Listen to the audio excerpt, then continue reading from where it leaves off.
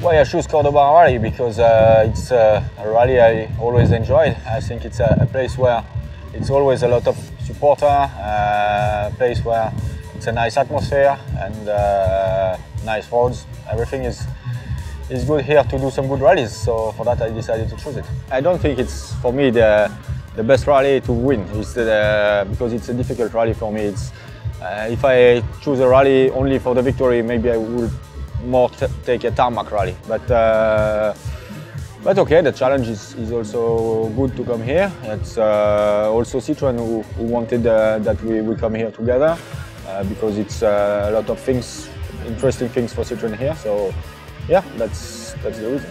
When I will finish the rally, I have a lot of plans of racing on the circuit. We have planned with Citroën to come next year in WTCC, the World Touring Car Championship. So we are working on it at the moment. I'm doing a lot of races this year with McLaren and with Porsche and different cars. So just yeah, I think for sure I will do less rallies in the future, but more racing. Dakar.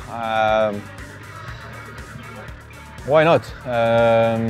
But I cannot do everything, so Dakar maybe later. It can be a good challenge when you see the pictures and the films from the Dakar, where it's really beautiful. So maybe I would like to do it one day.